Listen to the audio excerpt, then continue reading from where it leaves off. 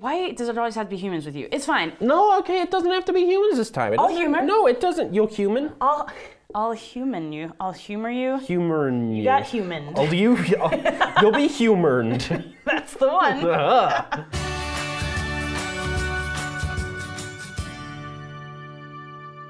Welcome back to Nature League. It's the 4th week of the month, and that means it is time for our segment called From A to B, where my friend Adrian Adams asks me, Brit Garner, a question about life on Earth or the natural world, and we always try to keep it themed. So this month on Nature League is all about rhythms. And so anything that kind of works in a cycle or repeats in certain intervals or has a rhythm, things like this. So my question is there really something about like a full moon that has an actual measurable effect on people and animals? Because I feel like the full moon is like this romantic, the moon, wolves howl at it, the people are lunatics, because that's the thing.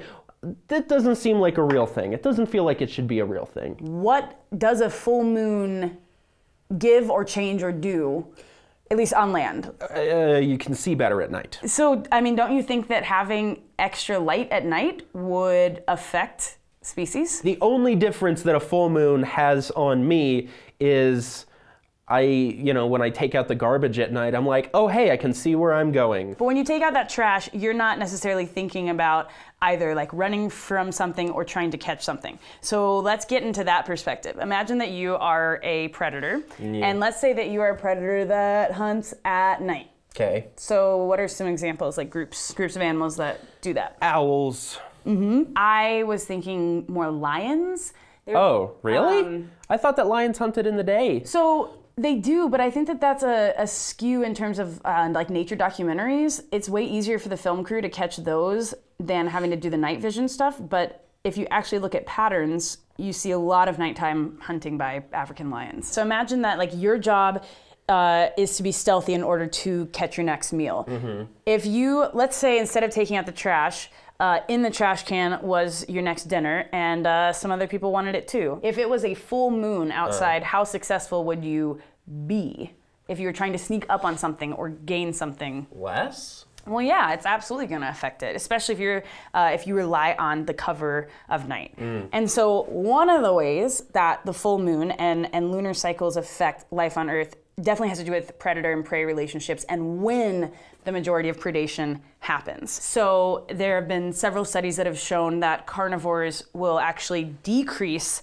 their hunting frequencies during full moons. Again, because it's kind of like, oh, you left the light on, I'm not gonna be able to get anything, they can see me. Oh yeah. Yeah, there was a study a few years ago that looked at the incidence of lions hunting and killing humans in Africa, and they found that it happened the most in the days right after the full moon. And that's really cool because what happens in the days after the full moon is that the period of darkness between like sunset and moonrise is actually way darker than the other days of that lunar month. And so if it's much darker and you are a nighttime predator and humans are then staying out later, human activity too, like when they're outside, but it totally has like statistically significantly more attacks by African lions on humans in those days right after. But that's one of those interesting things of like, lions are crazy after the full moon because they're crazy. Is that what people say? I think. Exactly how they say it too.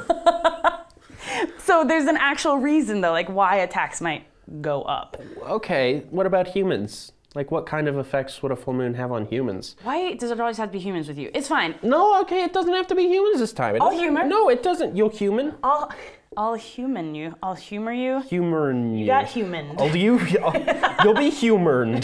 That's the one. So it's really interesting, right? Moving inside over time has made it to where we are not exposed as often to something like the moon. If we sleep inside and curtains down, we don't have that visual cue as much as other species that don't live in like houses with curtains and things. Do you think that maybe early humans used full moons for extra hunting time?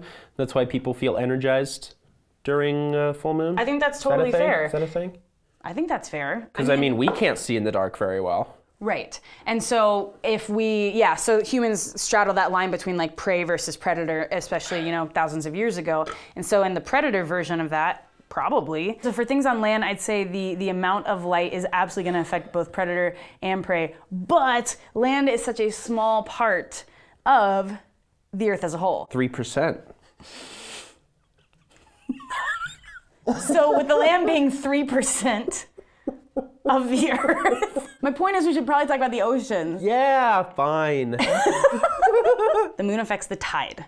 And so during a full moon, you have the highest tide available. So species use that differently as well. Yeah. So like for laying eggs on the shore, some turtles will actually wait until the full moon when that tide is higher so that they can get further or farther up the shore. Exactly. So like that's one way. But also, if you are an organism that doesn't necessarily like use a visual cue or use an auditory cue or chemical cue, light can actually be a cue if you need to line something up, if you need to synchronize. Totes. So that's why little baby turtles use the moon to navigate their way back to the sea. Yeah. And that's why when there's cities on the edge of the oceans, all the little baby turtles die. Turn off your lights, people. So here's the thing, light pollution is such an issue because species rely on the moon as a light source. Moths. Right? I know, you and your moths. So light can be a communication device for synchronization. So when would maybe an organism need to synchronize some event? Mating. Exactly. So here's what's really cool.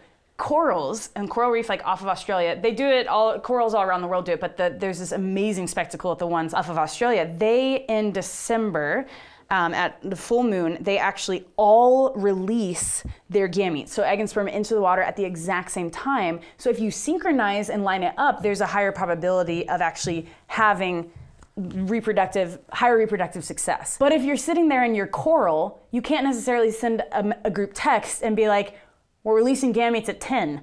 I mean, you could. I'm not ruling it out. That's a kind of cool thing that the moon and moonlight can actually use as a communication device, specifically for like a synchronized event, which is pretty sweet. Another thing with moonlight, did you know that it has UV rays? It basically almost acts like a black light on certain proteins. So there are actually these scorpions that glow in the moonlight.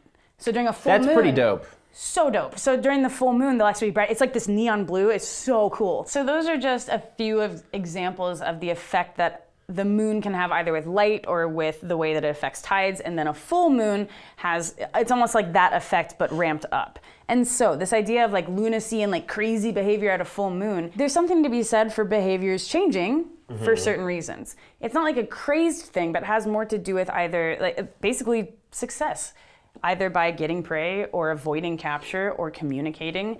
So once again, it's almost like it's a piece of adaptation for life on Earth. The moon does stuff. The moon's crazy. That crazy moon. That's why it's lunatics. It's not that the people who are being affected by the moon are crazy, it's that the moon is crazy. Thanks for joining us for this month's From A to B segment, where Adrian asked me a question about rhythm, specifically the moon. And I think we went through some kind of cool things that the moon affects and also some reasons why we might have all these folk tales about crazy behaviors, right? Or odd things. Make sure to come back next week where we're actually going to be doing a special episode of the Nature Plus, where we're going to explore nature in the context of a totally different discipline. And we will see you next week.